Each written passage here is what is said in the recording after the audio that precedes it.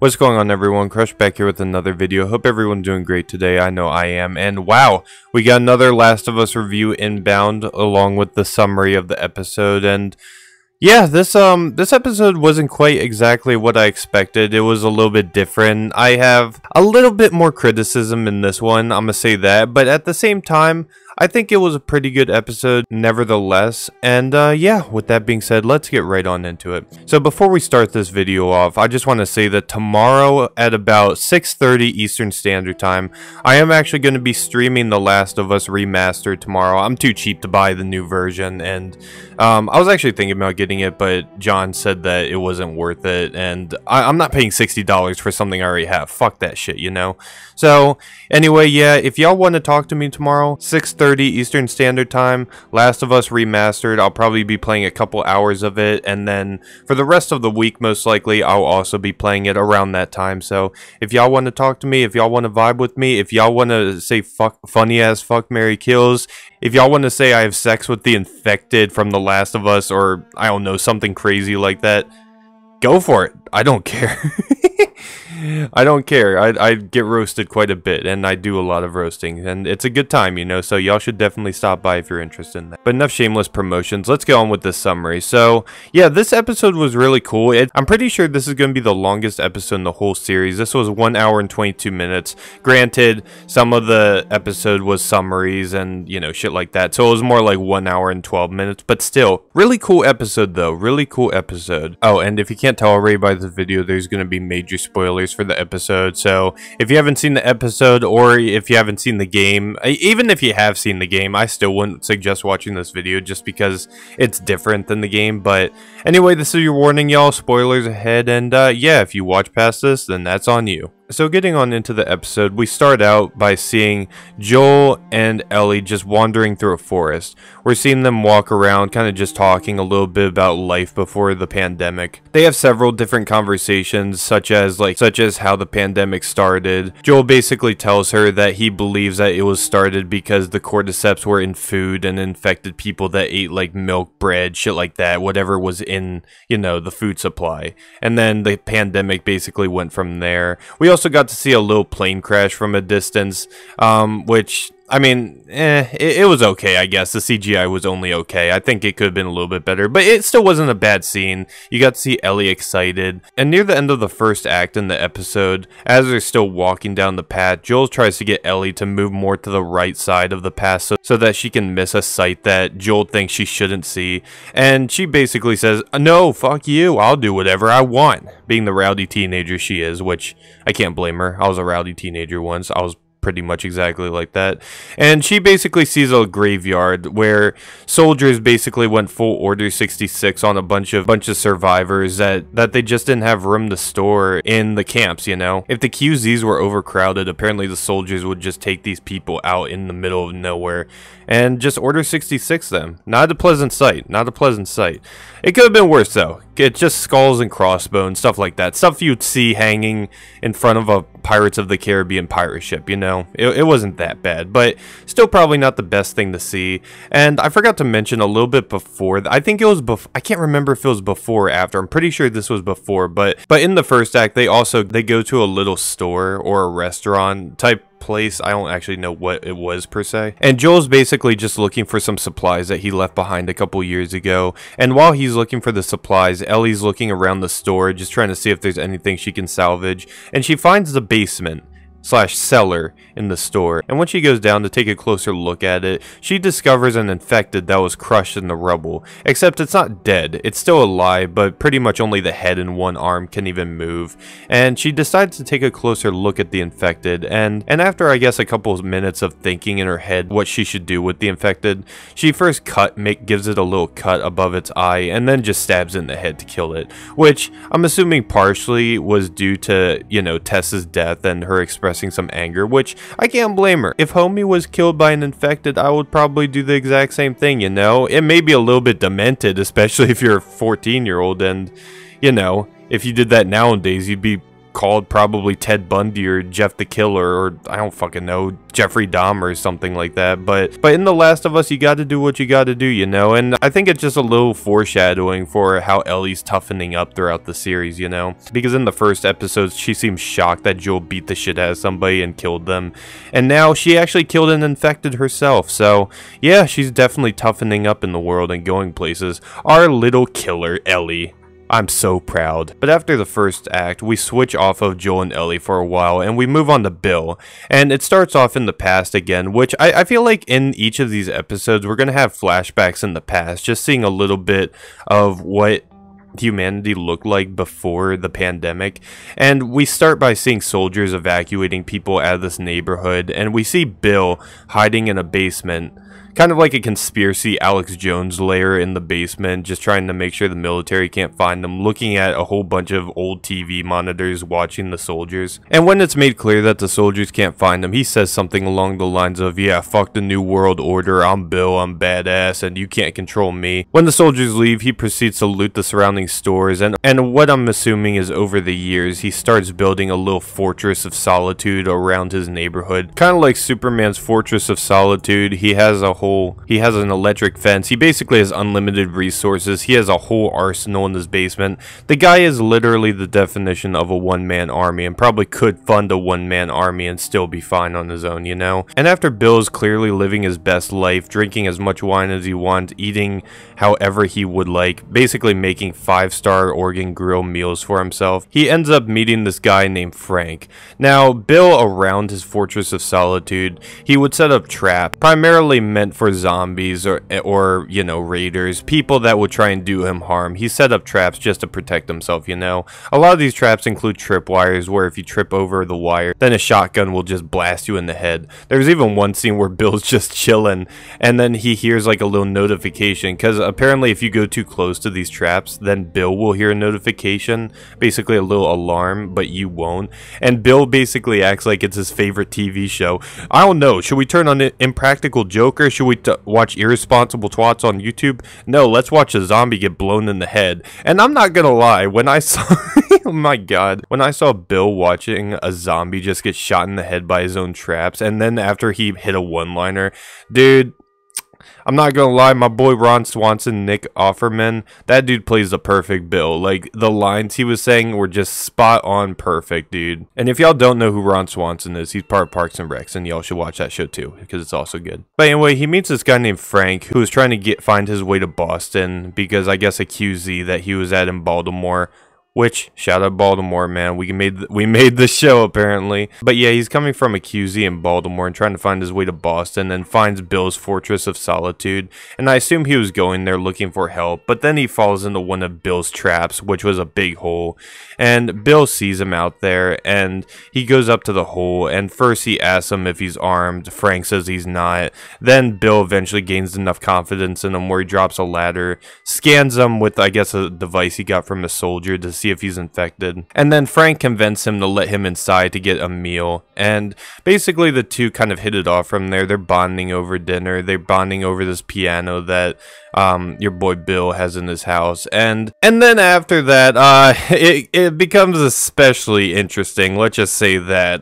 If y'all don't know, I don't even know if this was confirmed in the video game. We're going to be exploring this when I'm streaming the game, obviously, but I don't know if Bill was actually gay. Like, there were rumors that Bill was gay in the video games, but until today, I don't believe it was confirmed. Maybe I'm wrong on that, but I'm pretty sure it wasn't. But yeah, after this episode, and after, you know, Frank and Bill were just kissing each other, then you got to see both of them shirtless in bed. That was a sight to see, especially if you're a straight guy like me, who just isn't particularly into other men kissing other men on the lips without shirts on. Let's just say that, okay? So while I personally wasn't really interested in all that, I did like the relationship that Bill and Frank had. It was honestly really wholesome seeing Frank happy as hell at the dinner table, getting to eat a nice meal, getting to drink some wine. It was just super wholesome, you know, and I was actually having a great time. I was really happy watching that scene. It was such a great scene, man. And then basically for most of the rest of the episode, you were just watching them bond. A couple years goes by, and you see how Frank is more comfortable, even giving Bill orders, saying what he wants to happen with their little fortress of solitude, and kind of having like a little couple fight, you know. And then after Frank says that they're having friends over, Bill seems very confused and not happy in the slightest about other people, you know, coming into his fortress of solitude. Doesn't want them in there. He doesn't want them in there. But Frank is basically saying how, you know, Bill should make friends with people and stuff like that. And until I actually saw who Frank was referring to, I had no idea who it could be. It could have been Johnny fucking Sins for all I know, like surviving in the apocalypse. Just, you know, Johnny Sins, of course, has to survive in the apocalypse and still needs to have 2 billion jobs, okay? So for all I know, it could have been him, but in actuality, it was actually Tess and Joel that were invited to enter Bill's Fortress of Solitude. And it was nice seeing all 4 of them just having a nice outdoor meal together. It kind of reminds me of like an 80s lunch, like where, you know, adults sit at like a little table outside, just in their front yard, just chilling before any of today's bullshit happened, you know. I'm sure life was so much easier back then. Tess and Frank eventually go inside the house, and Joel and Bill talk a little bit, and Bill thinks that he doesn't need anything from Joel. He thinks that he's self-sustainable, which I think for the most part he's right, but then Joel throws a few curveballs at him. He's just like, yeah, that fence isn't gonna last very long unless you get my stuff, so let's just trade. And then Bill's eventually like, all right, whatever. And then and then yeah, that's apparently how they met each other, which I thought was really cool because we weren't given an in-depth answer for how Joel and Bill and Tess even met up. So I thought that was pretty cool, you know. That was something that I felt was missing from the video game. And then after that scene, we just see more of Bill and Frank when they're even older at this point. It was... I don't remember exactly how long it was. I think this was like 15 years into the future after, you know, they met Joel and Tess. But after another time jump, you can tell that both of them are much older. You can tell that Frank is in a wheelchair, not really able to do basic human functions. Like, he can't even open a pill bag. He's just struggling, I guess, to eat dinner as well. And he's struggling to even, I guess, pick up his glass of wine because he needs a straw to even drink and stuff like that. Bill seems alright. Bill seems pretty good still for his age, but you can tell Frank doesn't have very much time. Like, he looks kind of shitty, you know. He just doesn't look like he's in the best condition. So after a little while of us just seeing them old, Frank decides to pop a big question to Bill. He basically tells Bill that he doesn't want to live for much longer. I don't remember if they actually said what disease Frank had, but apparently let me actually look real quick. So after doing a little bit of Googling, apparently what Frank has is something called a what the hell does that... How do people even pronounce these names nor come up with the name? Apparently it's called a neurodegenerative disease or condition or whatever, and according to Google, basically the nervous system stops working and there's no cure for it. So, which does make sense because again, they said in the show, in the episode, that whatever disease Frank had, there was no cure even before the pandemic began. So, yeah, this is most likely it. So because of this, Frank decides near the end of the episode that he wants to have one more good day with Bill and then basically commit suicide. Basically, the remainder of the episode before we cut back to Joel and Ellie is Frank wants to have one more good day with Bill. They start by waking up and then they go to a few places and then they end up getting married, and they conclude the day off by Frank and him having a nice dinner together, drinking some wine, and then at the end of the dinner, Frank insists that Bill crush a whole bunch of pills into his wine,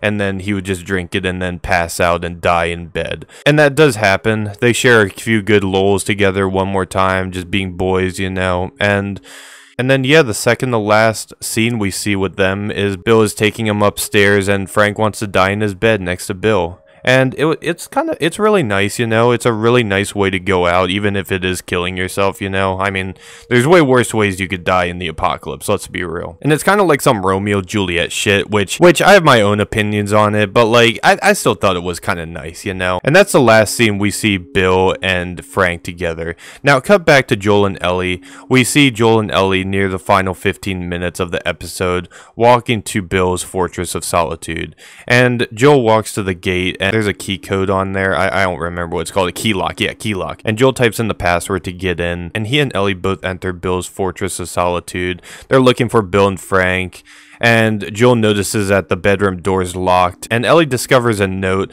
basically telling Joel that they both killed themselves and that they were both dead, and that, you know, they could help themselves to whatever, considering that Joel's probably the only one that could gain access to the Fortress of Solitude without being electrified, you know. Yeah, it's kind of a tough ending, you know, not exactly the greatest. It's kind of sad. That's where I'm going with this. I'm not saying it's bad. I'm just saying it's sad, you know? It's sad.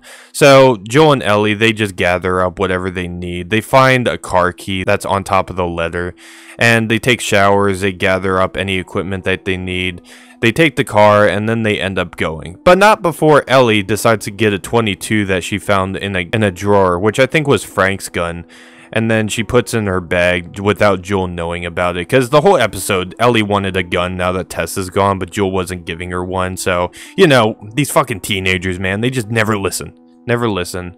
Which, again, I probably wouldn't have either. And then, yeah, the episode concludes with them driving away. They even have a little reference from the video game where Joel's playing some music that he likes from back in the day. And they're kind of just vibing. And it looks like it's going to be a good way to end the episode for them, at least. They're going to find Tommy. And then we're going to just continue with the story from there, you know? Which, obviously, anyone that's played the video game knows that it's not quite that straightforward. There's obviously going to be a little bit more before they reach Tommy. But for an episode like this, wow, there was a lot in it. There was a lot in it. Now that we're done with the summary, let me talk about what I thought with this episode.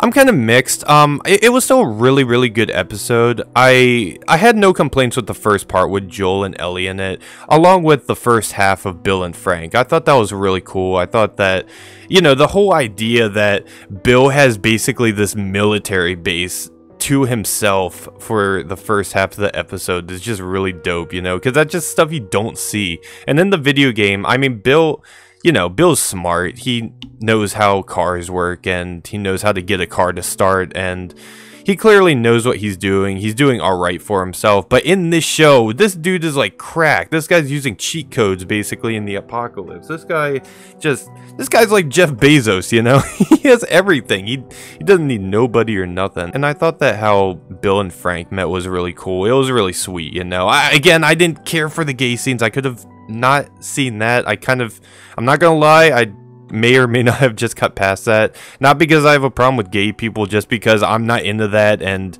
yeah, I'm not into guys kissing, okay? That's Lester B's job, okay? But yeah, no, Bill and Frank, it was a really sweet dynamic, you know, and it was just really, really nice and really sweet and sad at the same time. But the only issue I really have with this episode as a whole is it's really debatable, I feel, because this episode was really good, just like the last two. But in the game, when you first meet Bill, I don't really care about the personality change, because he's a lot tougher in the video game than he is in the show. The only real criticism I have with this episode is that I really want to see Bill fight. I really wanted to see Bill, Joel, and Ellie go into a high school and basically battle a whole bunch of zombies, you know, because Bill's a badass fighter, let's be real. If you can build all those traps, and who knows what he can do in hand-to-hand combat, you know? Like, the dude's Rambo, let's be real. Ron Swanson, my boy, is Rambo, okay? Kind of wanted Joel and him to fight together. I thought it would have been really cool. Now, I do think that they did Frank justice, and that at least they gave him a happy ending. And they gave Bill a happy ending, you know? Because Bill was just a miserable, fat motherfucker, let's be real, okay? He was not happy in the video game, so the fact that he gets a happy ending, even though, you know, it's not the best way to go out, is still nice, you know? It's a good way to conclude the Bill arc in The Last of Us, you know? But I just wish that there was a little bit of action, though, because we really got no action besides the one raider scene where Bill really didn't do much besides maybe shooting 1 or 2 raiders. His traps killed them all, you know, and we just didn't really get to see that, you know, the gruesome traps blowing people up that much. I mean, we got to see the raiders get, you know, burnt alive like a burnt piece of toast, and we got to see one zombie get shot in the face from a trap, but I still think it would have been a little bit better if we had more action in this episode, like when they go into high school again, you know. I thought that would have been cool, you know. I thought it would have been a little bit better, but as a whole, in this episode, I don't think it was bad. It's not game-changing. I mean, yeah, it's really not game-changing, because either way, Joel and Ellie still get the car in the end. But I think there's just a little too much dialogue. That's just the only thing. Again, the episode told a great story, which The Last of Us is meant to be a story game, you know? Like, the video game is meant to be a story game more than an action game. I get it, you know? Which is why I hate The Last of Us Part 2. I think that shit's terrible, because the story's just good dog shit, you know? But still, I don't know, I just felt like Bill could have just been a little bit more badass, you know, and really showed us his full fighting extent, you know. That's really the only complaint I have. Obviously, there was a whole bunch of other changes, you know, with the scenery and stuff like that, but I don't care about that. That's fine, you know, it's fine. And I like how Joel and Ellie are getting closer. This episode set us up really nicely for the next episode, which the next episode I'm sure is going to have a lot of combat to make up for this episode. Again, if you don't know what I'm talking about, then you probably shouldn't be watching the show, or you couldn't watch the show, but you might not want to watch the video game then, because, you know, spoilers or whatever. But yeah, there's gonna be a lot of gunfights in the next episode, I'm sure, and yeah. Overall, great episode. Can't wait for the next week. Let me know what you guys think. That's really all I have to say this time. And yeah, with that being said, I hope you all enjoyed. If you agree with me or disagree, hope you still enjoyed regardless. And remember, either subscribe, donate, or get the fuck out. And I'll see y'all next week. Peace.